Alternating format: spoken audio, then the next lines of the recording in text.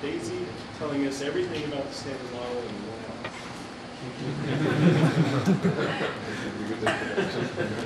hour. Okay, so I'm happy to get this impossible task. Good morning. So I was asked to speak about the Standard Model and small extensions. Actually, the Standard Model is strong interactions where the whole school is about, so I will be extremely brief on that. Then electroweak interaction, mixing in the quark sector. I will speak a little bit on the neutrino sector, and I will speak about the Standard Model of cosmology. Okay, so what is the Standard? What do we call the Standard Model? So the Standard Model describes the interactions of elementary particles. So actually we have in nature 4 interactions, which is electroweak, which is, as you see later, in principle two separate interactions that mix. We have strong interactions and we have gravitation. Gravitation in daily life seems to be the most important part that we experience. However, this cannot be at all included in the Standard Model. So if you learn about the Standard Model, gravitation simply doesn't exist. Apart from that, the model describes successfully basically all data.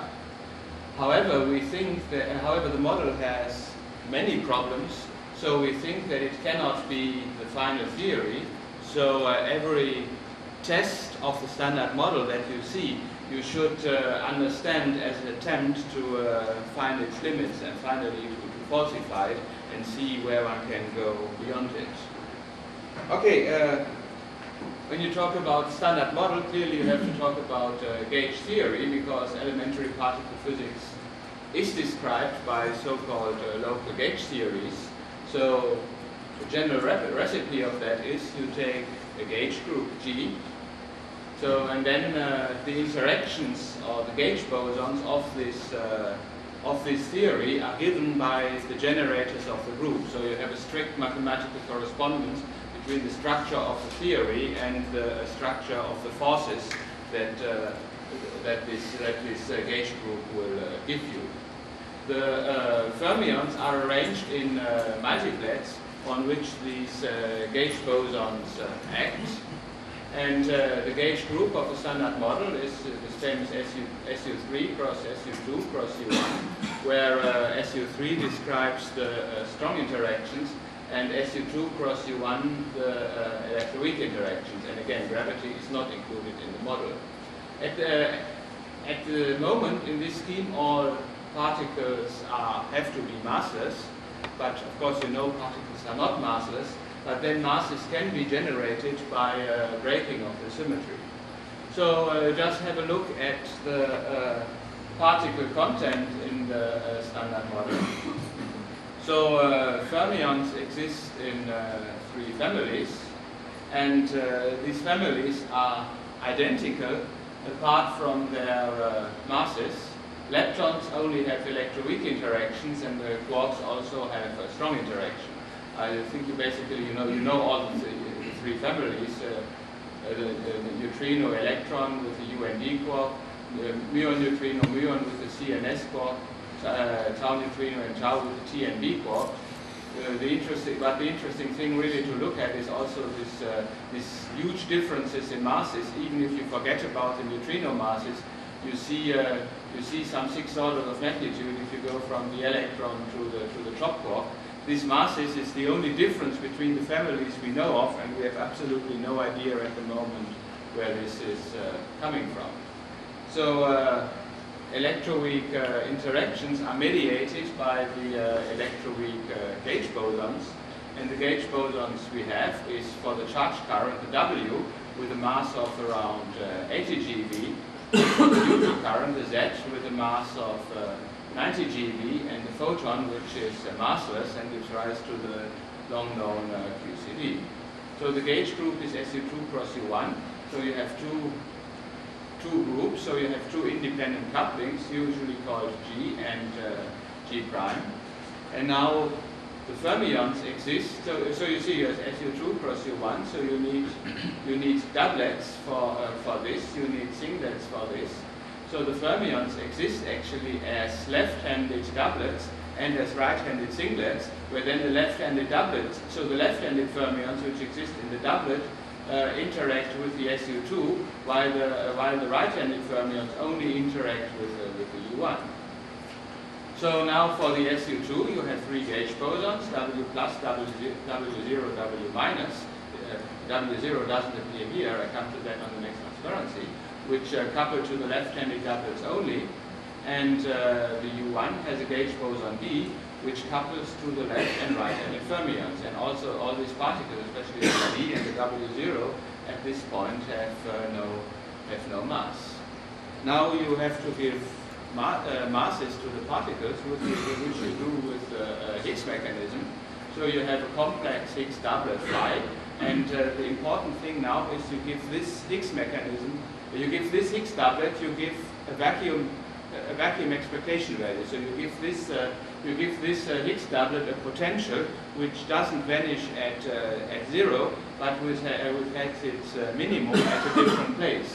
And this so this potential V of phi is lambda times phi star minus V square over half and all this squared. And you see now the minimum of this potential is no longer at zero, but the minimum of this potential is at V, so at 0V. So it's a doublet, and it's arranged in a way that the minimum is here in this neutral component. Well, actually, the minimum in principle is a circle, but this is what you call spontaneous symmetry breaking. Nature chooses to have the minimum here.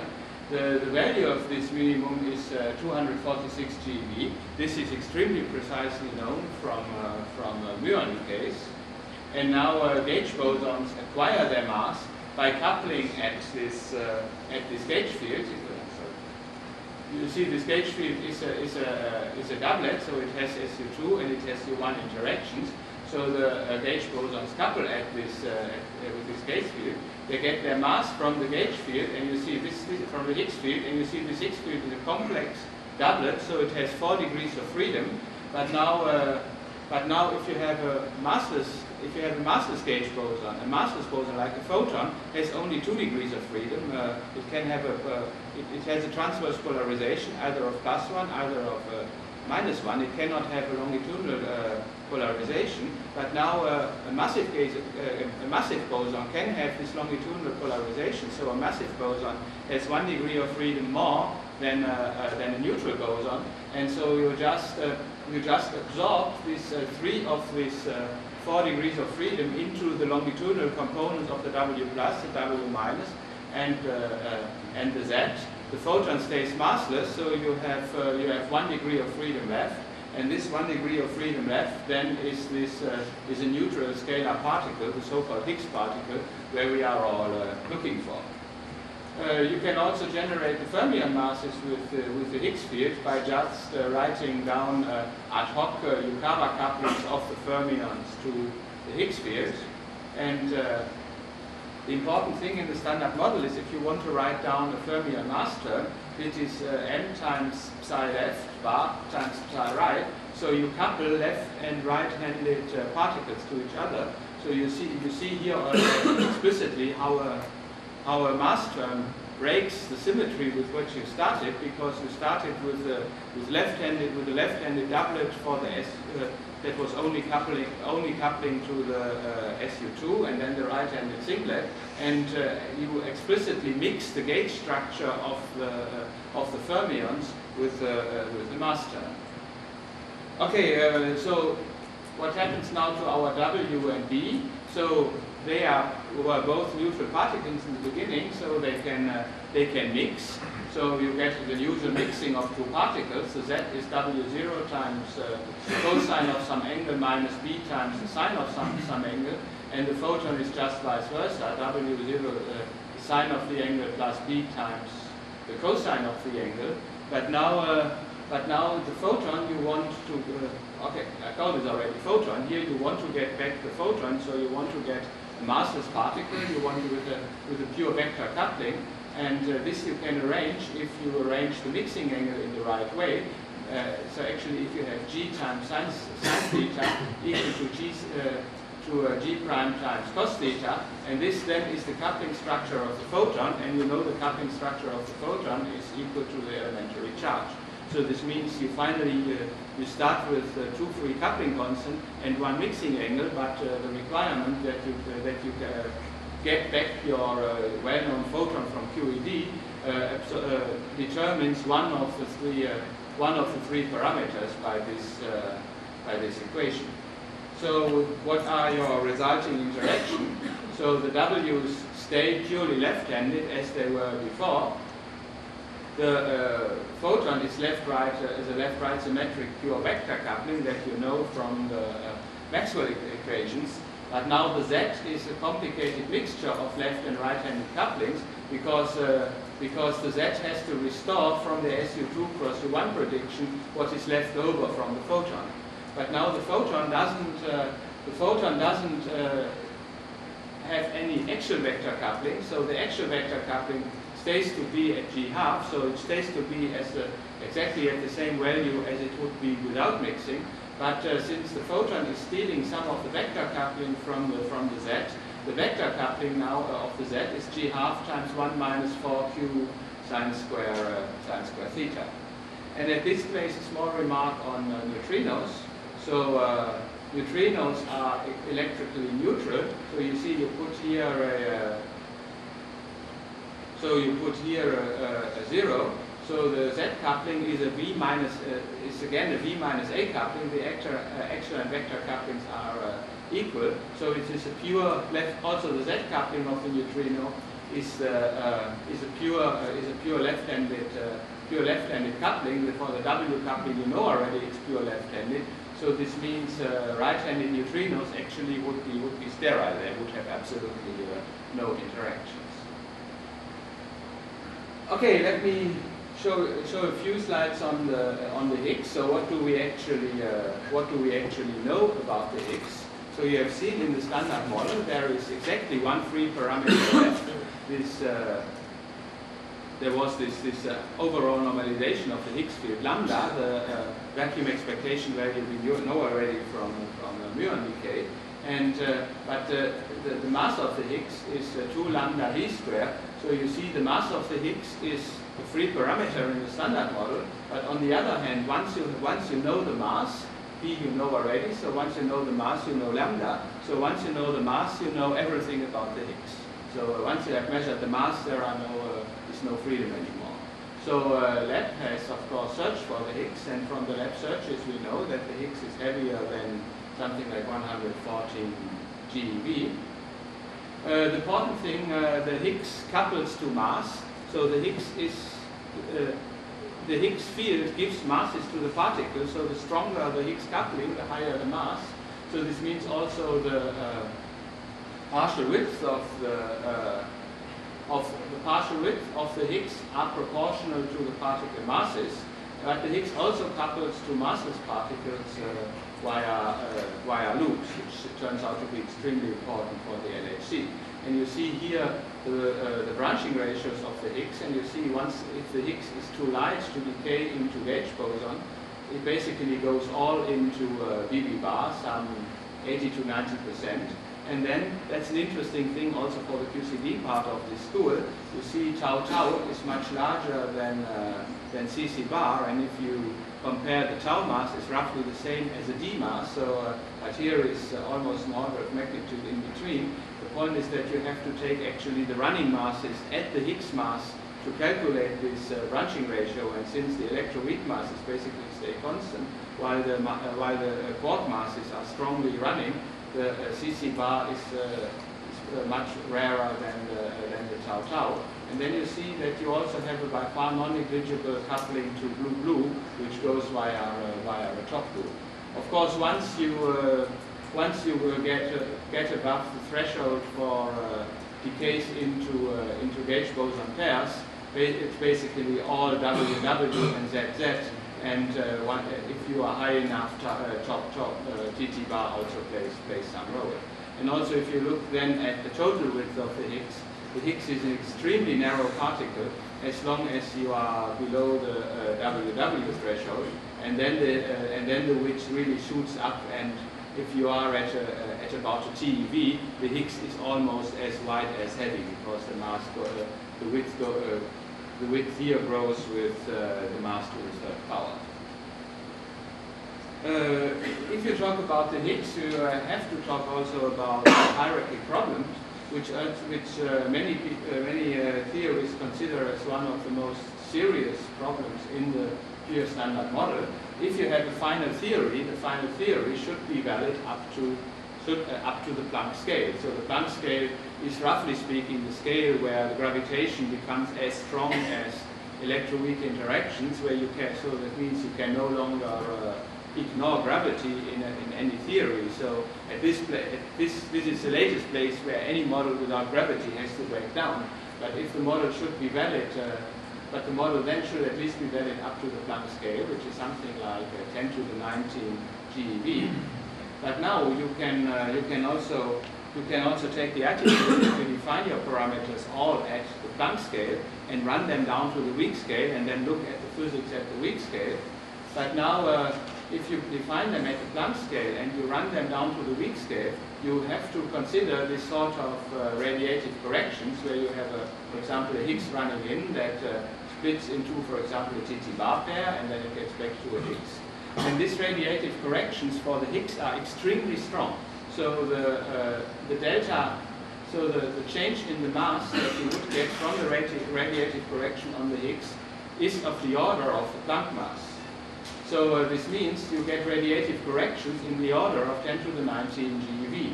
However, the Higgs cannot be 10 to the 19 GeV because the Higgs mechanism only works if the Higgs is lighter than 1 TeV. For example, if you look at WW to WW scattering, this violates unitarity of at 1.2 TeV if you don't have a light Higgs. So you see, you start with your natural Higgs mass, because of the radiative corrections, is 10 to the 19 GeV. Your mechanism only works if the Higgs is below 1 TeV, so 10 to the 3 TeV.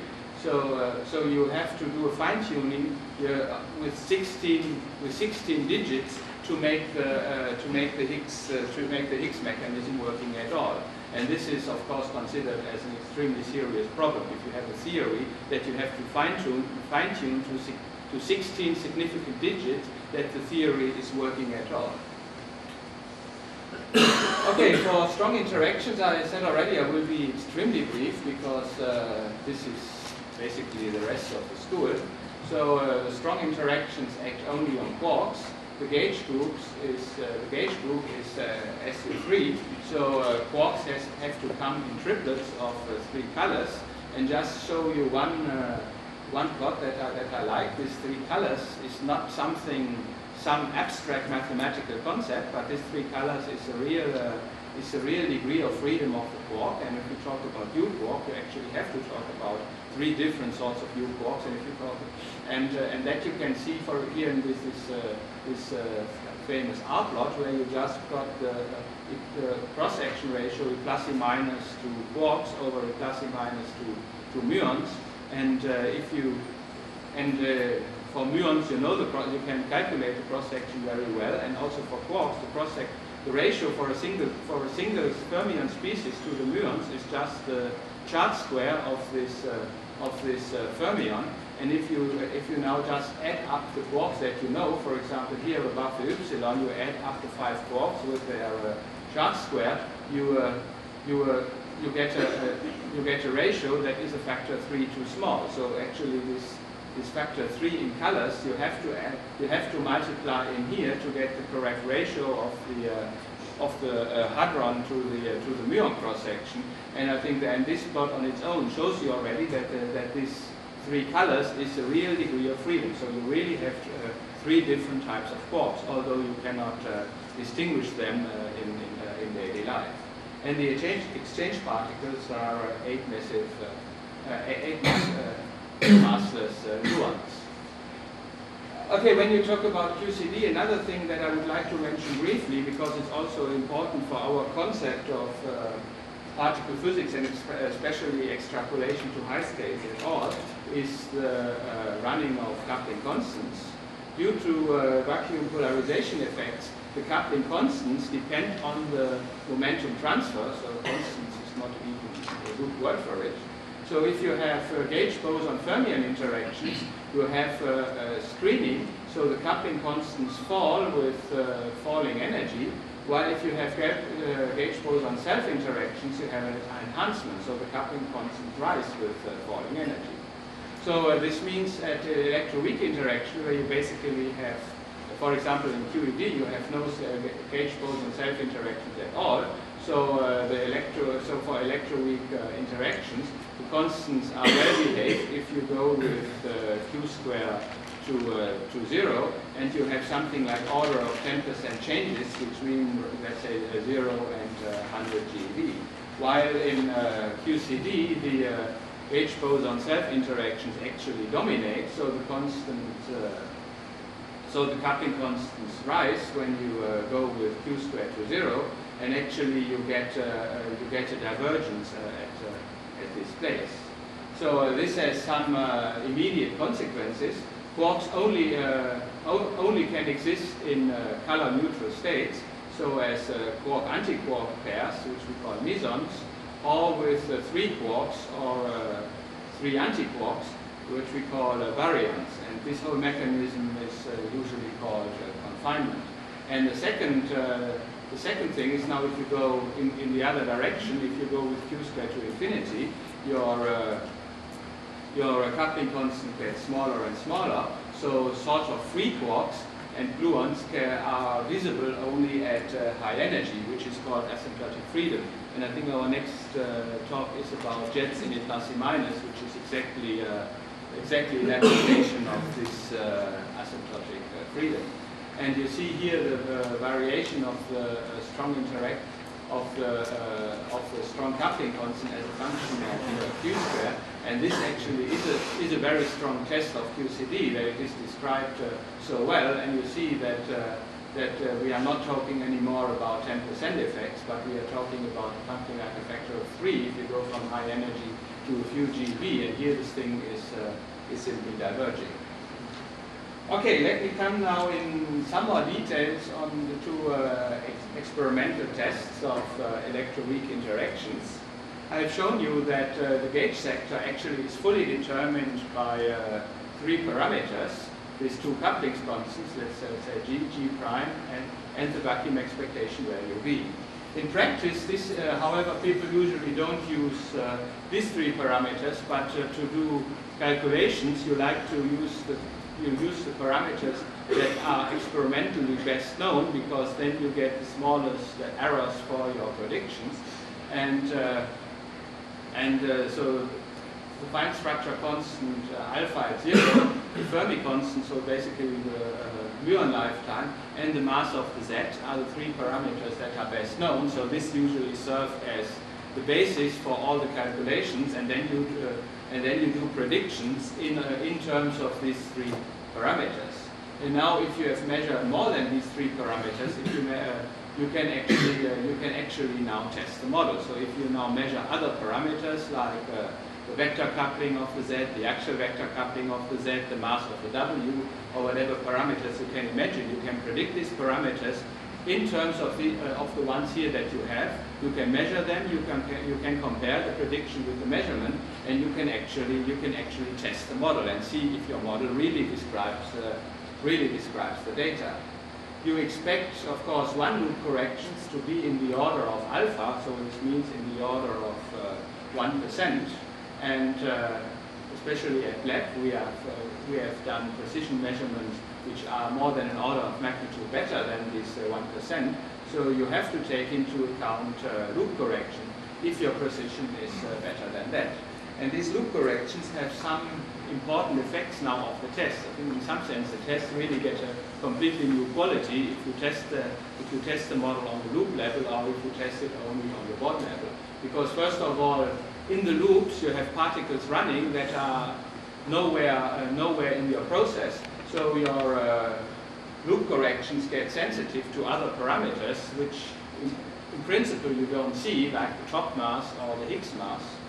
You test the model really at the quantum level, so you test much more of the model because all the gate structure, everything enters in this loop corrections.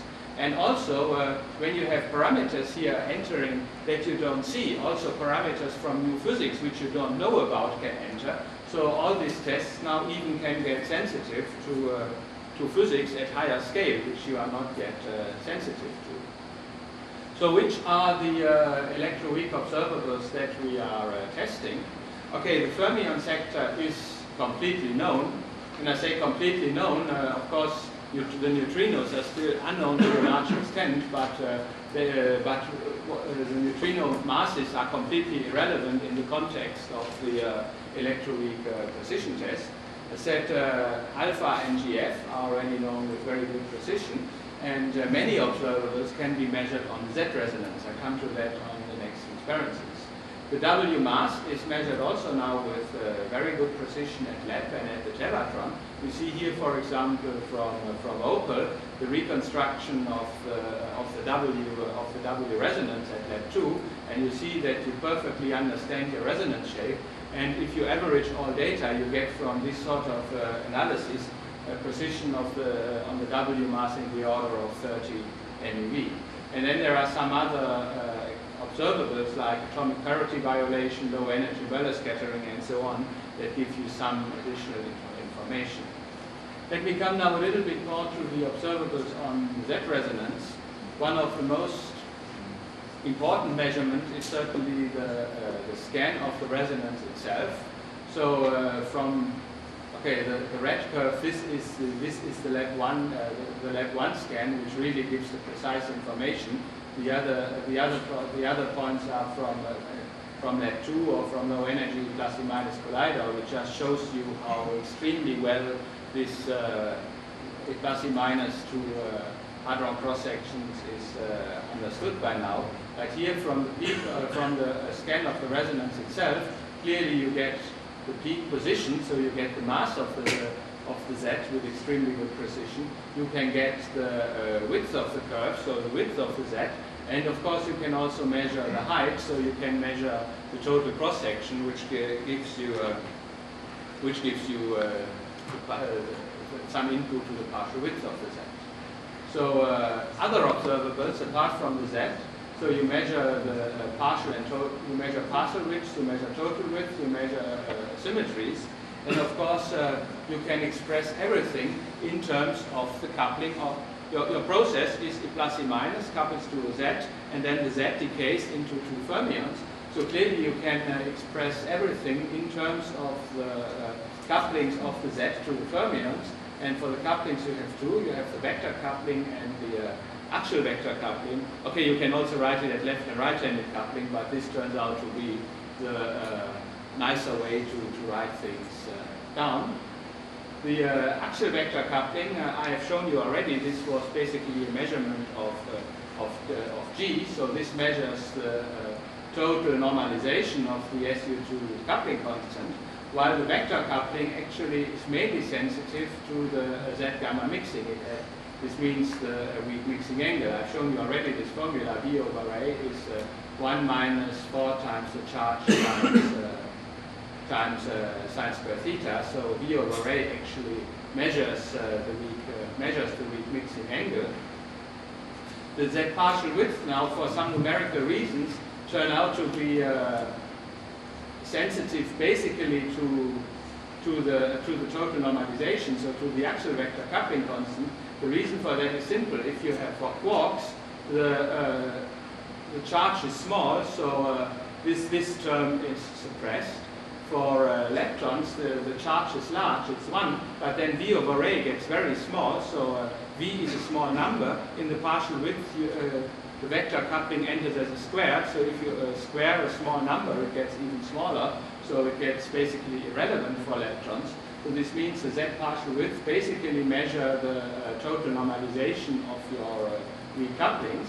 But then you have also all sorts of symmetry measurements, where you see, for example, here the dB bar symmetry at SLD for left-handed polarized beams and for right-handed polarized beams.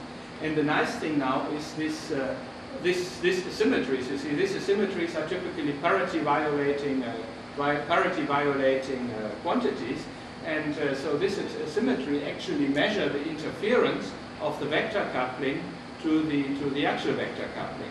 And the interference usually is not squared, but it is linear. So you basically measure this sort of so-called A parameter, 2 times the vector coupling times the actual vector coupling, divided by the square of the 2.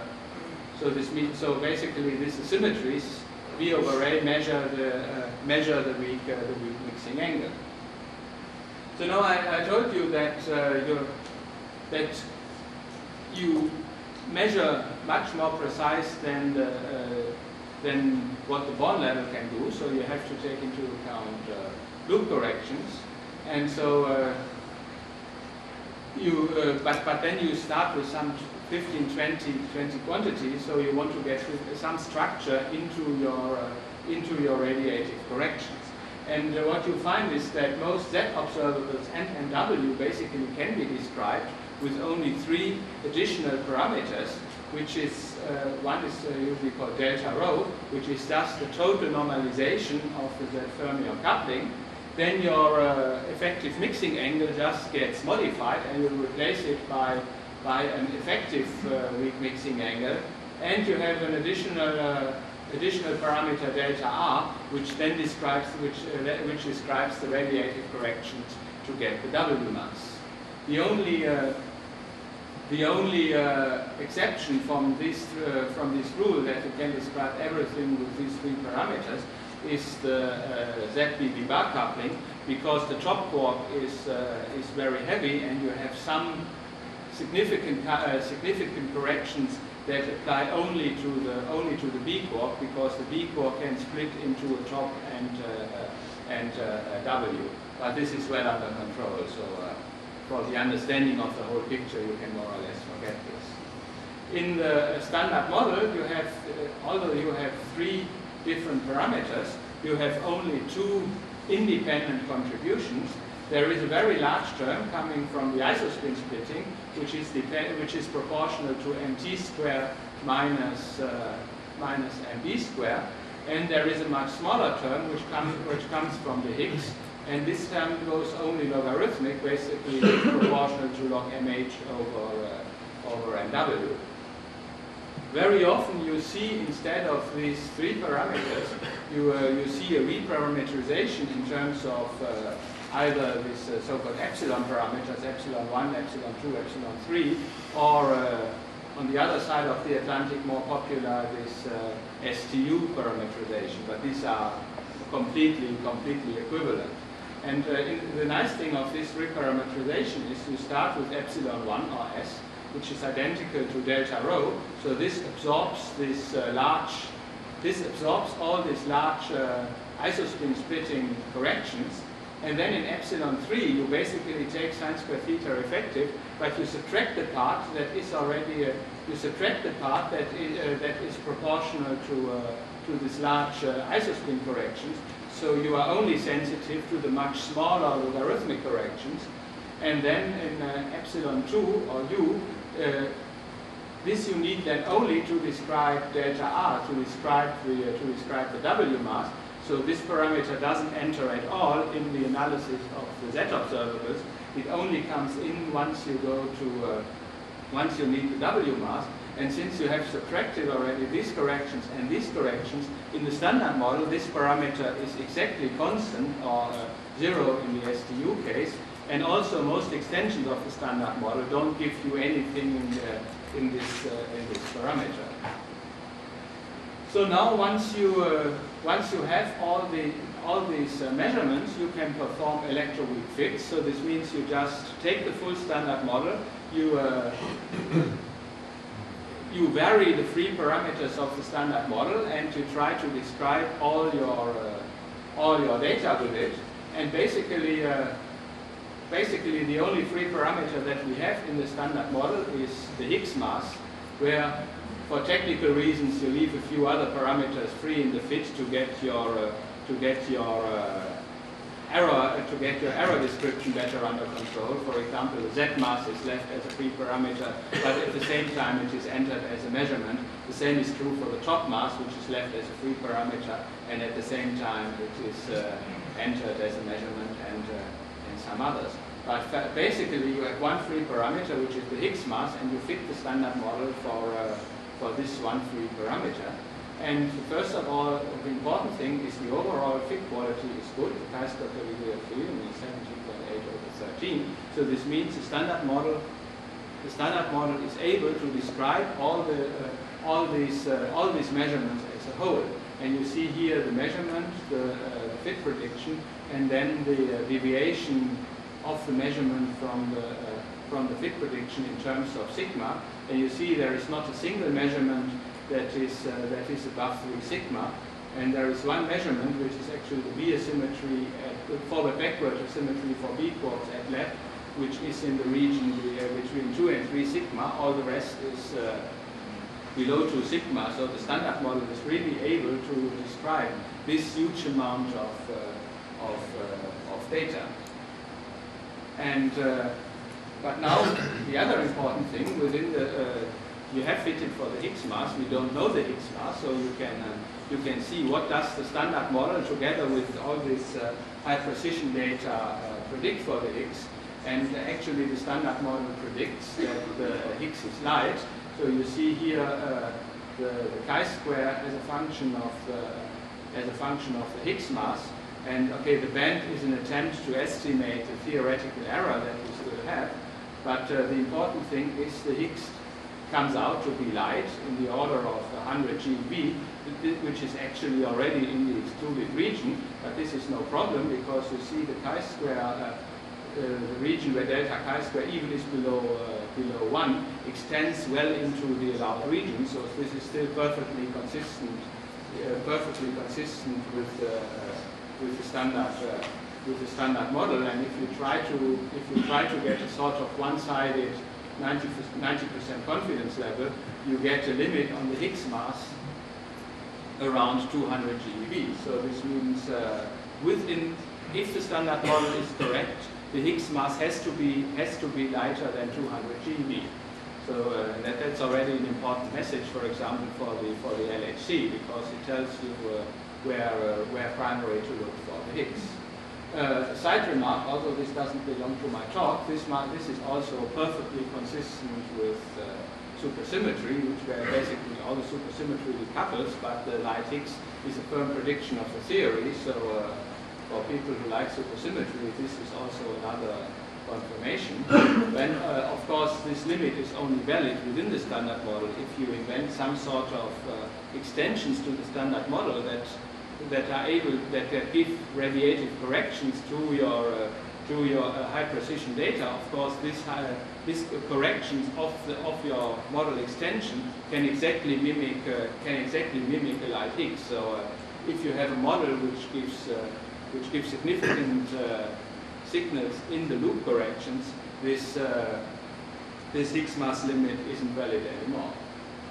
Okay, of course, this data can also be fitted with these epsilon 1 to 3 or STU as free parameters.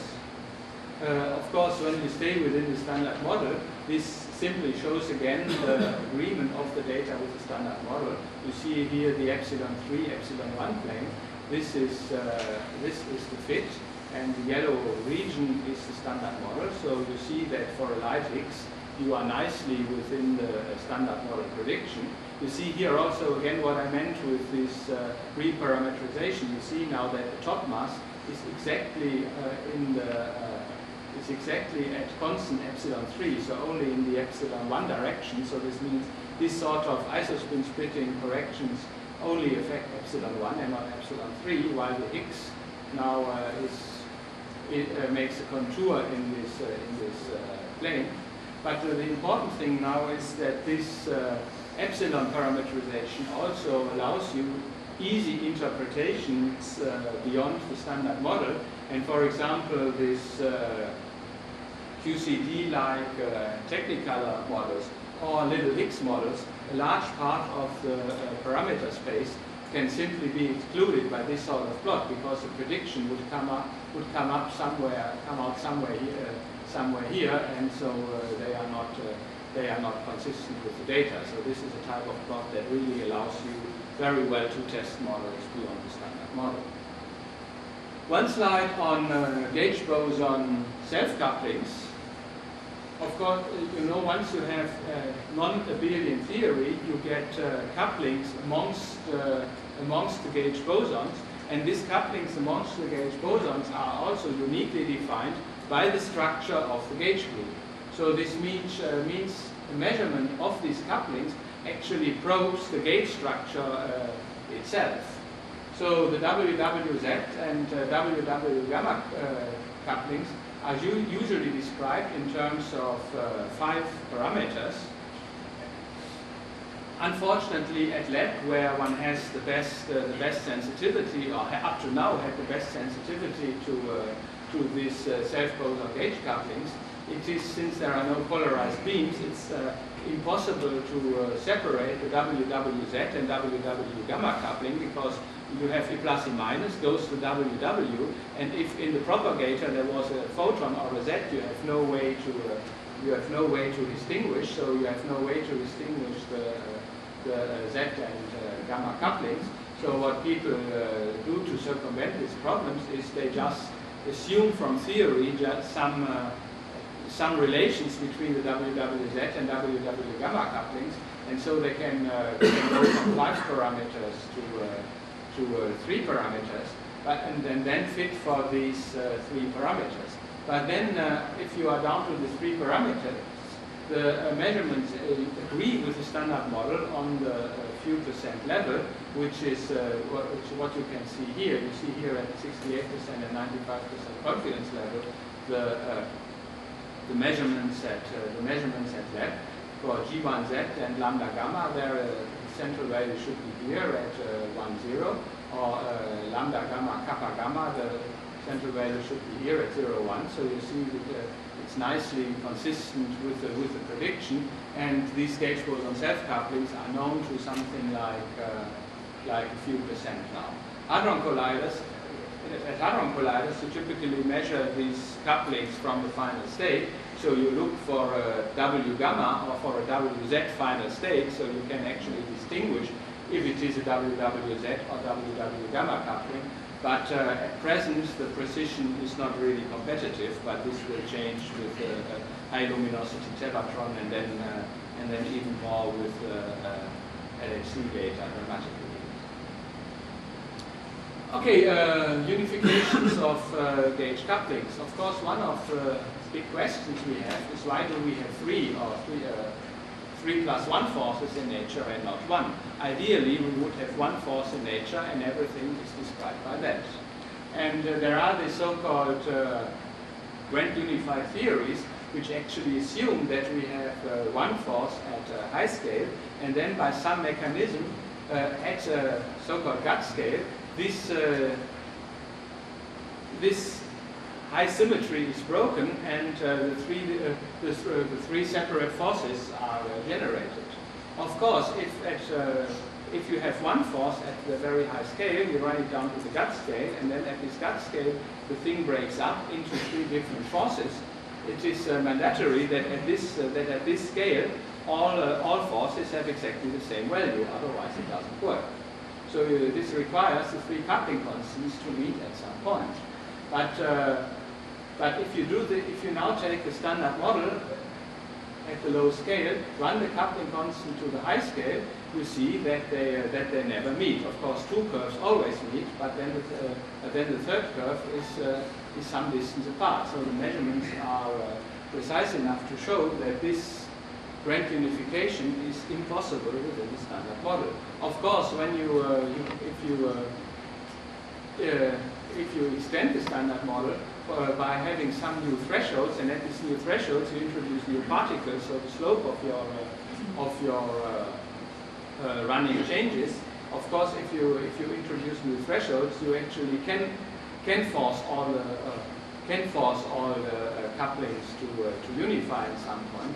And for example, in supersymmetry, this happens relatively naturally. So within supersymmetry, this rank unification is still possible. But rank unification just within the standard model without new thresholds slightly above is not possible anymore. Let me come now briefly to the quark sector. So you know that quarks mix. This means the mass eigenstates are not equal to the weak eigenstates.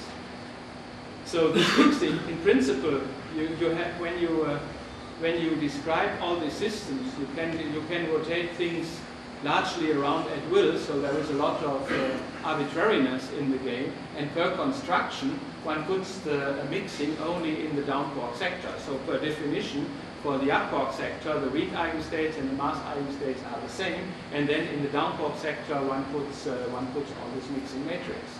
So you have a mixing, so your mixing matrix now D prime, which is the down quark vector for the weak eigenstate, is equal to some mixing matrix times the eigenvector for the mass eigenstates. And then this mixing matrix, you can just write at this sort of element. And what is very popular is to write it in the so-called Wolfenstein parameterization, which is a parameterization which is valid up to second order. So you clearly recognize here the 1 minus lambda square half and lambda here. So this is basically a 2 by 2 rotation matrix with sine of a mixing angle and cosine of a mixing angle.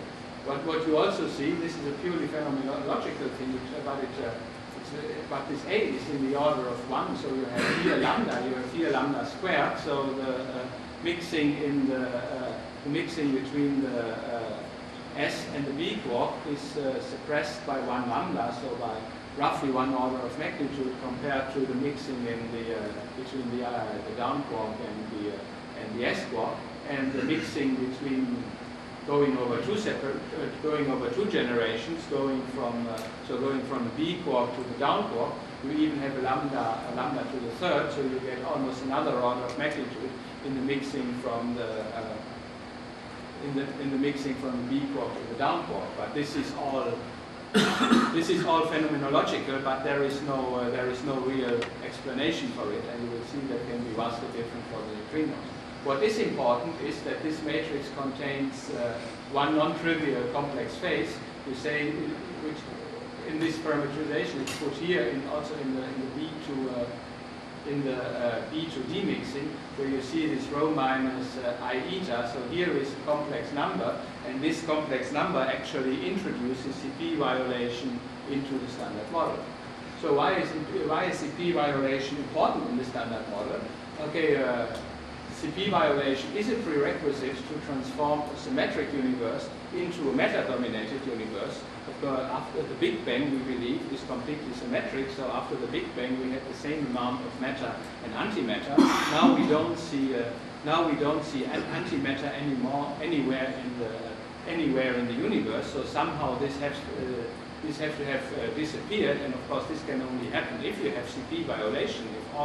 If all interactions are symmetric for matter and antimatter, there is no possibility to create an asymmetry out of a symmetry. What is also important within the standard model, we can have CP violation only if we have at least 3 families. If you have only 2 families, you can write this mixing matrix always without a complex phase, so there is no place to put CP violation if you have only 2 families. But so it looks like, hey, now here we have a very nice explanation why we need at least 3 families, because we are there, and so we cannot have too much antimatter, and so we need 3 families to get the CP violation.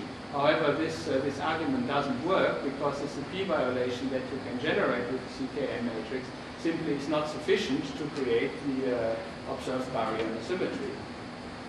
CP violation has been discovered in the K0 system long ago, and in recent years also many CP violation effects have been measured in the B system.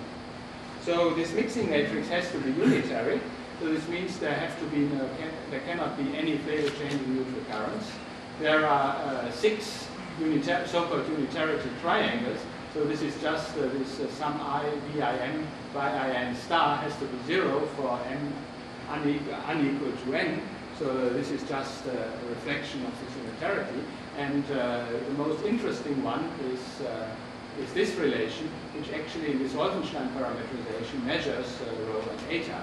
And the area of this triangle defines CP violation. And so the measurement of this unitarity triangle then is basically the main goal of this B factories, where one tries to measure all sorts of CP violation in the B sector. So there are many complementary measurements. So there are BDK rates, BD bar mixing, CP violation in the Kaon system, several CP violating measurement observables in the B system. And because it's so new and interesting, I've just put here the first measurement of BS bar mixing at the Tevatron, where you now see clearly. Okay, this is a measurement of the amplitude of the mixing if you assume the frequency, and if the mixing is, if you don't have this frequency that you have assumed, basically the mixing should be 0, so the amplitude that you measure should be 0. When you are at the right frequency, the amplitude should be 1, and so you see here at small mixing, the amplitude is 0 within errors and 1 is excluded. If you are at the right frequency, the amplitude gets 1 and 0 is excluded. And then, of course, at some place the errors explode and you cannot say anything anymore. But you see here there is a region where the amplitude is consistent with 1 but is inconsistent with 0. So actually this analysis proves that BS bar mixing is there, and this is the frequency that you have. And now each of these measurements defines a region in this. This is again this unitarity triangle, where you basically normalize it that this length is exactly 1, and then this point here is this upper apex of the triangle is rho and eta. And now each measurement that you do in the quark sector actually defines a region in the rho eta plane. So you have, for example, here the CP violation in the Kaon sector. You have here measurements like VCB.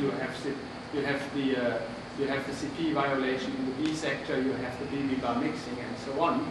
And now you can play the same game as you have played already for the electroweak fits. Basically, the combination of the accurate measurements gives you a good measurement of rho and eta, so it fixes the leftover parameter in the CKM matrix.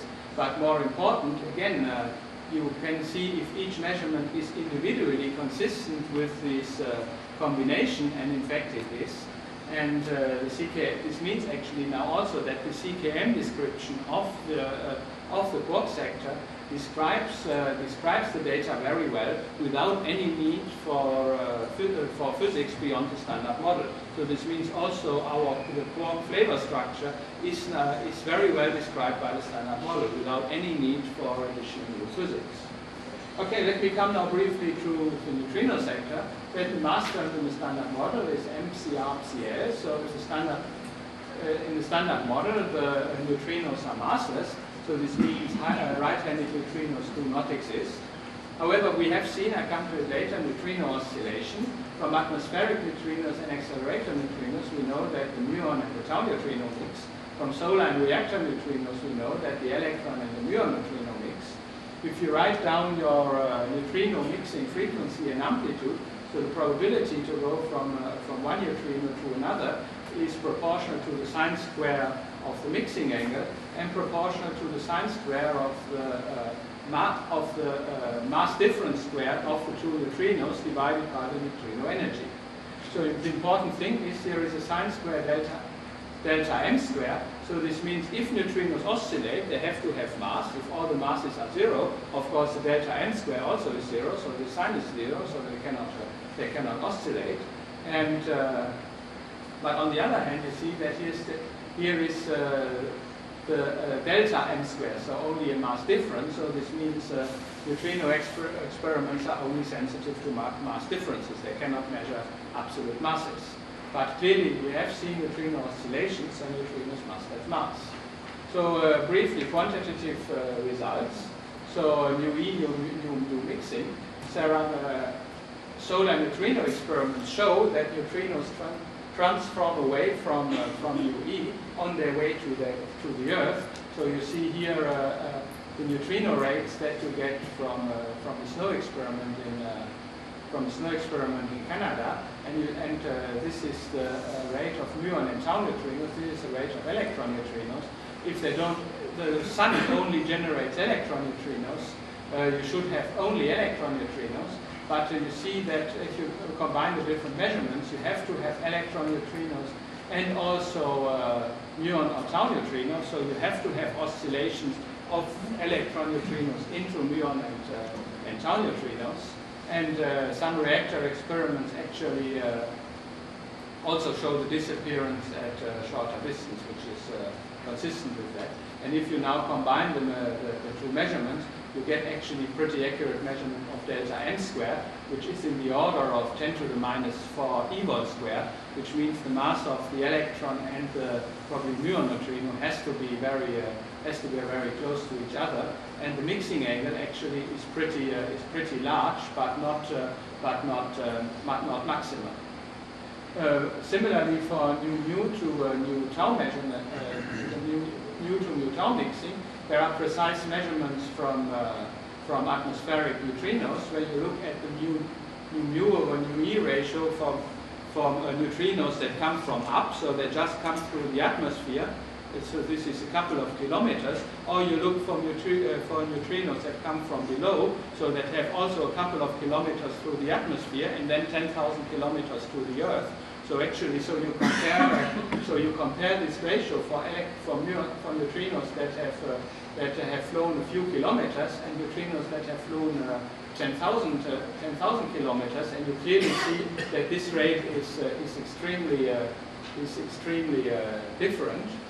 So from this you find that, so this is again the delta m squared versus the mixing angle contour. You find that the mixing is maximal, so sine squared 2 theta is about 1, and the mixing and the mass difference squared is a factor of 100 larger than it was in the electron muon separation. So this is briefly the results that one has. So the mixing matrix is pretty different from the quark sector. There are still two possibilities for the mass hierarchy. So this is the so-called normal hierarchy. So if we do the same pattern that we have for the quarks or that we have for the charged electrons, if we assume that the same pattern is true for the neutrinos, we have the electron neutrino, let's call it electron-like neutrino and the muon-like neutrino, and they have a mass difference squared of something like 10 to the minus 4, and at 10 to the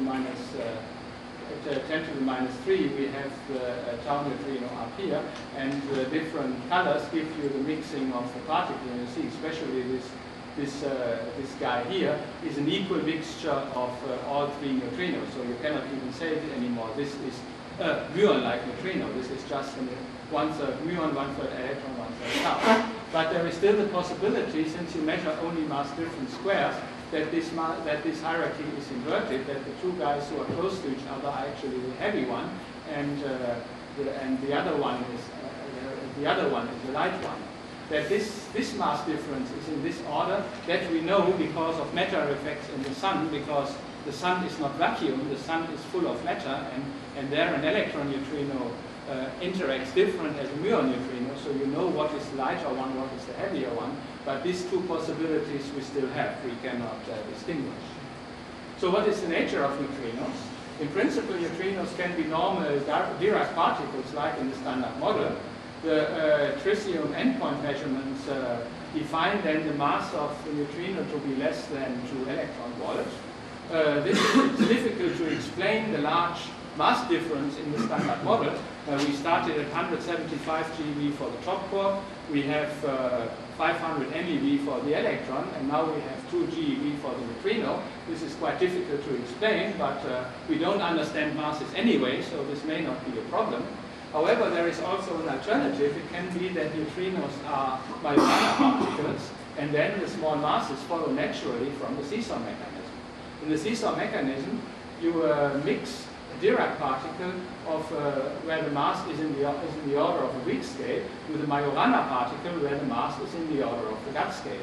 So if you write down the mass matrix, you get that, and then if you just solve for the eigenvalues, the smaller eigenvalue is md square over m. So if you put here some weak masses, let's say a few GeV, and you put here the gut scale 10 to the 16 MeV, you come exactly in the order of below the electron volt. So this would come out very naturally. How can you actually prove that the neutrino is a Majorana particle? And there is only one interesting process that you can use, and this is the so-called neutrinoless double beta decays. There are some nuclei where beta decay is kinematically forbidden, but a double beta decay, so 2 beta decays in the same at the same time, is kinematically allowed. So if you have a nucleus and you transform 2 neutrons simultaneously into protons, you end up with a nucleus that is lighter, or more than twice the electron mass lighter than your daughter nucleus. So you can have two beta decays at the same time. Of course, if you have the usual double beta decay, so you emit simultaneously 2 electrons and 2 neutrinos, this is a perfectly allowed thing in the standard model. So this decays exist, no surprise. But you can also, in principle, have this neutrinoless double beta decay, where, okay, the 2 neutrons emit a W and turn into a proton, but now the W splits into a neutrino and an electron. The neutrino gets absorbed here by the other W and turns into an electron. So clearly, this process is lepton number violating, because you end up with two electrons. And, but this is possible if this neutrino here is a Majorana particle. So basically it's its own antiparticle. So on the way here it is generated as an antineutrino, and then it turns into a neutrino. So this is possible if it is Majorana. However, if you look at the helicity, the electron neutrino also here has to flip its helicity. So this is only possible if the neutrino has a mass. So this means you can only prove that it is Majorana if the neutrino is heavy enough. And there are, for example, limits from germanium 76 to selene 76, and from this you can follow that the neutrino has to be lighter than something like 0.4 eV if the neutrino is a Majorana particle. So let me now come very briefly at the end to the standard model of cosmology, which shows you very nicely why the standard model by far cannot be odd. So the universe originates from an initial singularity, something like 15 billion years ago, and since then it cools and expands. And many features like element production and so on are very well described by this model. However, there are some features that don't fit together at all in the standard model. For example, you can measure the anisotropy of the cosmic microwave background, and especially this first peak here. So this peak is basically, if you look at fluctuations, and this is a sort of average distance of the fluctuations in the microwave background. And since you know exactly how these fluctuations have been created, the distance actually measures immediately the geometry of the universe, and from this you can deduce, from this position here, you can deduce that the universe is flat. Then the matter that you need to get a flat universe cannot be all baryonic. So from this you know that we have to have dark matter in the universe. We have to have matter that is not matter that is included in the standard model. And there are many more pieces of evidence for dark matter. There are rotation curves around galaxies, there are patterns of galaxy clusters, and further features of the cosmic microwave spectrum. So we know that we have to have non-baryonic matter. From things are getting even worse. For example, from a supernova explosion, one can see that the expansion of the universe is accelerating. So you look at supernova that are very far away. You know from the supernova 1A type, you know exactly their luminosity. So from the apparent luminosity, you can deduce the distance. You can measure the redshift, so they know how far they are expanding. And normally you would assume that our universe, that the expansion is slightly slowing down because there is matter. The matter is attracting each other, so the universe is somehow attracting, and so the expansion has to slow down. But what you see from this is just the opposite. The universe is even accelerating and not slowing down. So this requires even a sort of dark energy or cosmological constant in the Einstein equation. So something that is even more bizarre for us to describe. So if you put all these measurements together, you find that our universe consists out of 74% dark energy, 22% dark matter, and 4% atoms.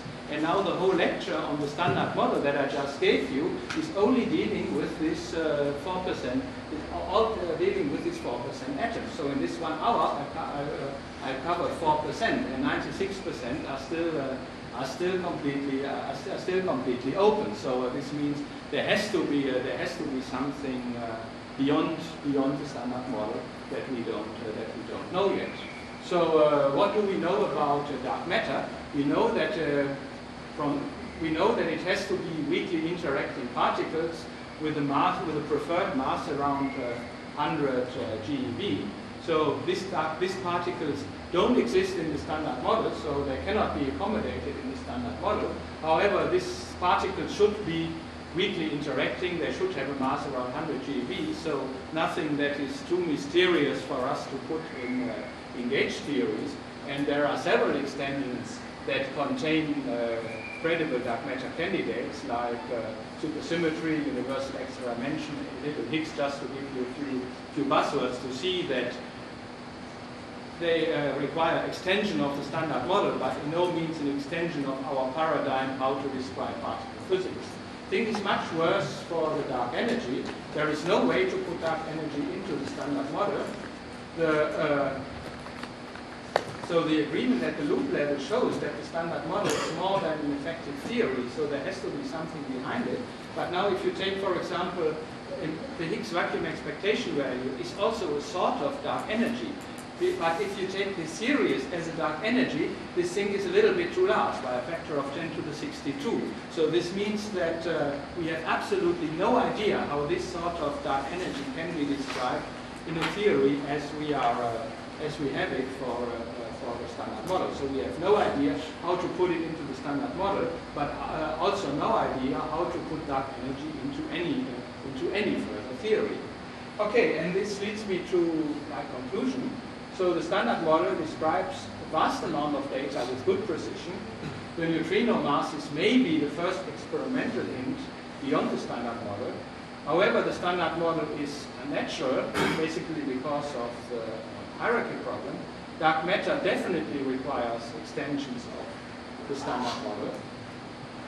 A new theory then has to contain the standard model as a low energy approximation, because it describes the data so well, so you cannot just throw it away. You have to have a model from which the standard model follows as a low energy approximation.